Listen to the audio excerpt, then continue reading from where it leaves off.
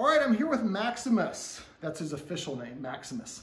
This is Max's roadmap to success. And so Max was surrendered to me a long time ago because he lived in a yard that he was on a leash, and all the neighbors' dogs were off leash, and they came and kind of teased Max. And that created, I think, that's where I think his anxiety started, and some of his not being a super big fan of other dogs came from. So they did the best they could, but surrendered him to me. And then Max went to a couple of other homes. Yes, oh, you want to play a little fetch while we do this? I can do that for you. Drop. Fetch. And so, yeah, go get it. Fetch.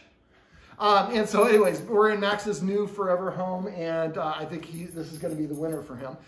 So basically, I wanted to, I just kind of went over some stuff.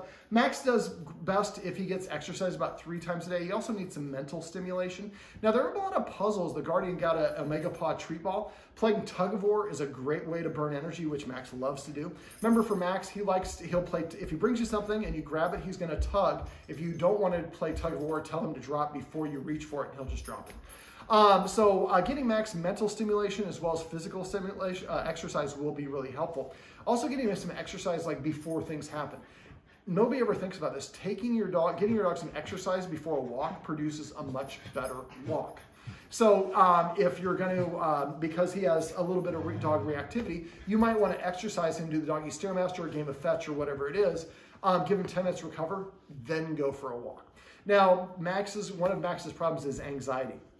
So if you go over and pick up the leash and he starts giving those anxious signals, what we want to do is help Max practice the procedure of being leashed up without going for a walk. That culmination, ending in a walk, is why he gets all excited. They start thinking about it. That's classical conditioning. So you might just go over to where the leash is, pick it up, and then Max gets excited, you put it leash down. So you do this as you're just walking to the bathroom. You're not planning on taking him for a walk anyways. We want to just get used to, when I pick up the leash, no big deal. Eventually you can pick up the leash and jiggle it and then put it down, and we keep on doing that until he doesn't get anxious anymore. Then eventually pick it up and lean for him. Walking around the house and attaching the leash when he's finally calm, and then take it off, go to the next room to attach it. So what we're doing is we're just using the leash out of context.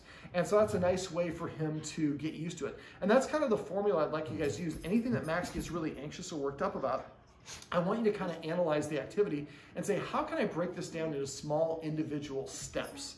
And so we think of going to the door and just opening the door as one step. First step might be walking to the door. And as soon as Max gets, maybe I get 5 feet away from the door, Max gets excited. Well, then I might back up and walk towards the door, but stop at 6 feet. So I'm stopping before he gets worked up, and I practice that 4 or 5 or 10 times or whatever until Max is just chill. Then I go to 5 feet. And then turn and walk away. And then I go to 4 feet away from the door and 3 feet away from the door. And I keep on doing this until Max, and if Max shows any anxiety, stress, whining, or whatever it is, then I'm pushed a little too far. I back up to a previous step. So the idea for this is kind of like you're putting you're dipping your foot into a hot tub. And you just don't want to put your foot all the way in. You just dip a toe, and then a toe and a knuckle, and another toe, and so forth. So it's the same sort of principle for Max, always backing up, and not just Max, all dogs, backing up to a previous level of success, practicing that a couple times, and then inching forward a little bit. It's better to have conservative, slow progress than big jumps and have him sometimes fail at the end of that, because that failure, the last repetition is what they're going to remember the most. So you could use Google scent games. That's a great way to preoccupy him. I mentioned getting a lick mat and smearing peanut butter on top of that. That's a great way for him to be preoccupied. You can also, let me see, they have a bunch of treat puzzles and IQ games and stuff like that you can get for dogs on Amazon and Chewy and places like that. And those are great ways for him to burn some energy as well. So if he can get, I think, 3 fetches a day, maybe a game of tug of war or 2. I remember late at night when you're in here watching TV and Max brings you one of the balls, just throw it over the railing and have him run down the stairs and go grab it, bring it back to you. Make sure he drops it first, then pick it up and throw it again. And that can be a nice little game. And I would try to count so you know kind of how many tosses he particularly needs. It's going to fluctuate, but he might say, okay, he's going to need 15 tosses. My kitchen in my house is a little bit tighter, and so I would do maybe about 30 tosses into my kitchen, and then he was pretty relaxed. And when you get done, you just say enough, and kind of go like this, and Max figures that out. Let me see. I'd also recommend that you incorporate some rules and structure. Rules like not being allowed in the kitchen when we're preparing food, not being able to jump up or be near people who are eating food. Also making him do some pre-max. Pre-max means a less desirable behavior earns you more desirable behavior. the door to go outside is right over there. So Max wants to go outside, go over the door and tell him to sit.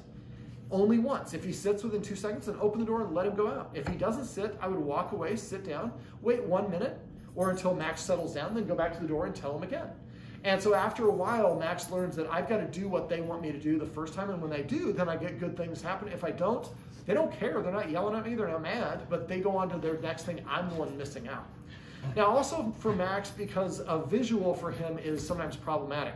So basically the front door of the house has these nice picture windows that look out. We might want to block just with white paper, just cut it out exactly the same shape of the window panes and put those in maybe the bottom 2 sections. So that way when Max goes to the door, he hears the dog or the mailman, he goes to the door, he can't see those people or not. There's another window that's kind of beyond a railing where he can't get to, but he can see through. So you might also need to do it for the bottom of that one. But that way that helps them practice not barking and reacting to it, because dogs are practicing everything they do. The more he practices barking, the more he's likely to continue to bark. We also talked about petting with a purpose and passive training. Petting with a purpose is if you want to pet your dog or your dog is asking for some attention from you, you're going to make him do something to earn it first. So Max comes over and nudges me. Max, sit. Yes. So then as soon as he sits, if he sits within a 2-second window, then I pet him. But if he comes up and nudges me or jumps up at me and I reach down and pet him, he's telling me what to do and I'm listening and obeying him. And that can confuse him to think that we have the same level of authority or that maybe he's in charge of me or in charge of security. So the more we ask him to ask for things or to do things before he gets it, the better. You want to get this? Yes, the more movement, the more attractive it is to Maxie. And yes, you want to play a little tug? We'll play a little tug while I talk. Okay, so for basically petting with a purpose, we're petting our dog to pay the dog.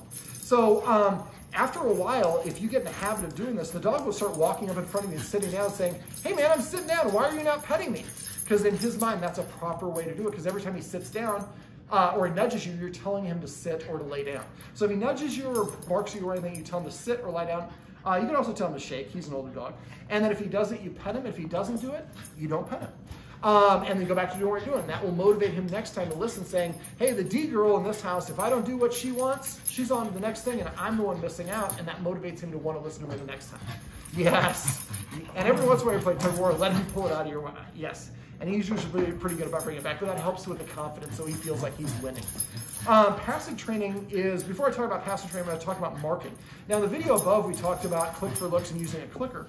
A clicker or a marker word are ways to indicate to Max that he did what I want. Max, come here. Max.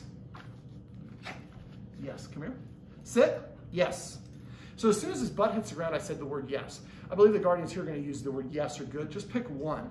And the idea is every time he does what you want, you say yes. So you say drop and he drops it, yes, and then you pet him. You tell him sit and his butt hits the ground, you say yes.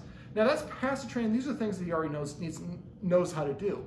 But if I'm training him to do something new, I would maybe every step along the way that I get him to do it, I would say yes. If I want to teach him to maybe play dead. So the first thing I do is I teach him to lay down. And I might say yes. Then I teach him to lay on his side, and I say yes for that one. Play dead is actually bang, and he flops over and pretends he's dead, but that's a whole lot of steps. So marking is marking the step or the segment or the action that you want him to do. So it's really helpful for training. You can also use the clicker. You saw how responsive Max was to the clicker. Problem is you don't always have that clicker. You can use clickers and marker words at the same time. That's fine. So basically what you want to do is, I like using for capturing, or passive training as I've been calling it for years, is just to mark. So if Max were to come to me, not when me asking, Max, here.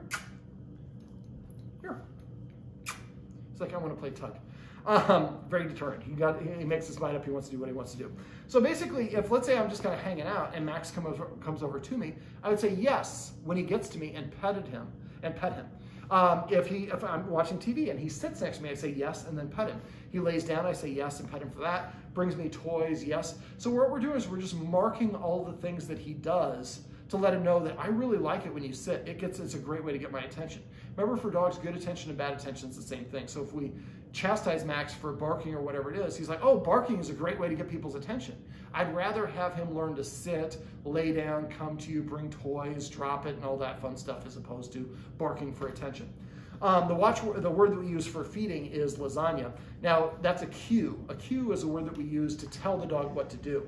We don't assign the cue until we're 90% sure the dog's going to do what we want him to do. Max.